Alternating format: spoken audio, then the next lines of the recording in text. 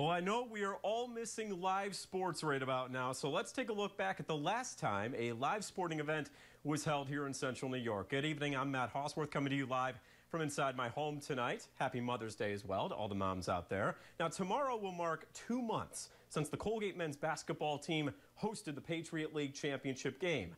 You can make the argument, should it have been played? Well, head coach Matt Langel has an opinion on that. It feels like yesterday when live sporting events were part of our daily lives. Or depending on who you ask, it may feel like an eternity. In so many ways, Matt, it seems like it's gone, by in the blink of an eye. That seems like it was yesterday because, when it comes to work and our profession, we haven't been able to move on beyond that in a lot of ways. But in some ways, it seems like an eternity, obviously. It was the Patriot League championship game. Wednesday on the 11th of March from Hamilton, New York. The last time I myself covered a live game before the coronavirus invaded our country. And nothing has been the same since. Now, I still remember like it was yesterday, hauling all of my equipment into the Reed Athletic Center behind me, preparing to go live for our 6 o'clock show.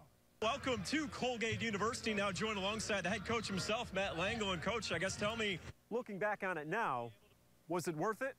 Well, obviously, in hindsight, knowing what we know now, no, I don't think so. There were a number of people, at that game who were infected after the fact, got diagnosed and tested positive for COVID.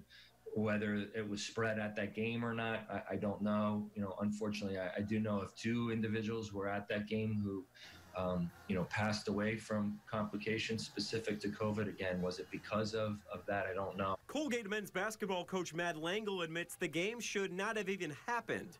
But when you are in uncharted territory, what actually is the right thing to do?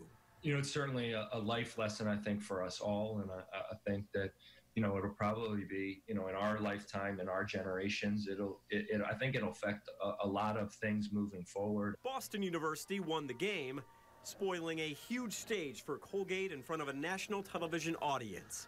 But as we all know, none of it mattered because we didn't know what we know now. I am really proud of Colgate, our athletic administration. With the information that we had at that time, I think it's hugely different, obviously, than the information that we have now. So, I think that they were monitoring it very closely. There were many discussions about what the right thing to do was. Knowing that hindsight is 20/20, of course, we could sit here forever and discuss why that game on March 11th should not have been played. But consider the fact that the most educated opinion regarding this entire situation arrived courtesy of a 10-year-old boy. The little chance I did have to reflect, I said I was teaching 4th grade, and one day my son was in here and he was just kind of staring at the wall. I was trying to go over some math problems with him. And I said, oh man, he's not paying attention to me. He's tuning me out. He said, I was just thinking about that game, Dad. It's probably good that we lost. And I said, how is it good that we lost? He lives and dies with it. He goes on the road. And I said, how's it good that we lost? He says, well, if we would have won, we would have stormed the court. All 2,000 people would have stormed the court, and we would have been celebrating all night long, and even more people would have gotten sick. So, with that, if a 10-year-old can look at it like that, Matt, then I think that, we can reflect and say, things happen for a reason.